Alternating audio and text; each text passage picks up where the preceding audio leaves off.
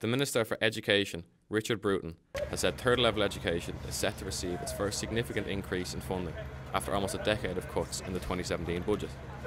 He has said an additional 36 million will be allocated in 2017 and a further 17 million the following year. We asked students where they would like to see the money best spent.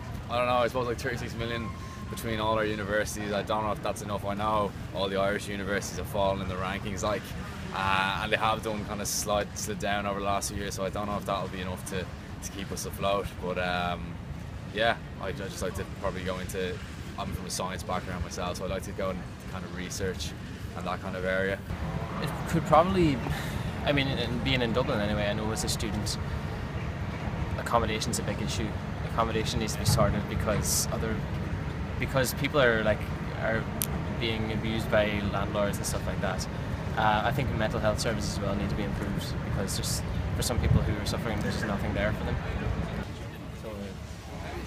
Another area they felt personally affected by was the incoming sugar tax, as well as the 50-cent increase in cigarette packets. And we're hoping that by raising the price continuously, that eventually that will encourage my ma and everyone else to stop.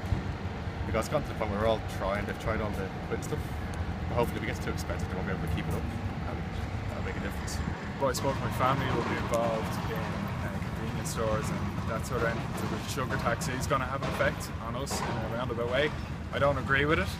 I think that the sugar tax is not going to solve the problem. I think the problem is a lifestyle problem. It's about education of how to train properly, how to eat healthy. I don't think putting a tax on it is going to make a blind bit of difference. Liam Ashton, Dcutv News.